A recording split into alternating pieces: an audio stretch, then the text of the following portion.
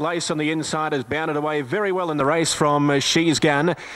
She's Gun showing speed here on the outside. Also going forward is Snipperina, and Tuscana now up near the front. She's Gun just led Tuscana. Andy Armo going forward, then Jackie O.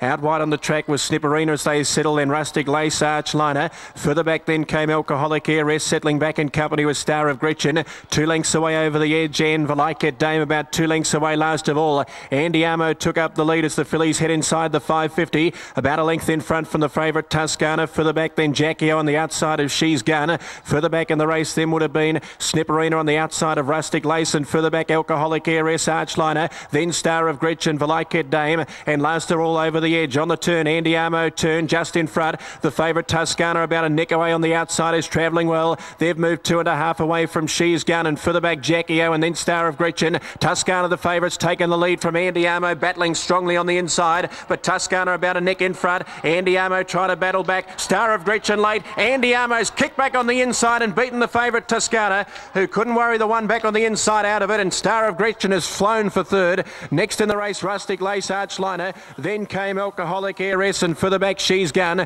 Back in company there with Spinnerina. Further back then Jackie O, Valike Dame, and last of all in the race is Over the Edge. Number 2 at around $38. Tuscana clearly headed it, but it has fought and fought hard and fought back to win. Andy Armo will be first. Luke Curry and Peter Moody. From Tuscana, Star of Gretchen was rattling home late, and the favourite's gone down.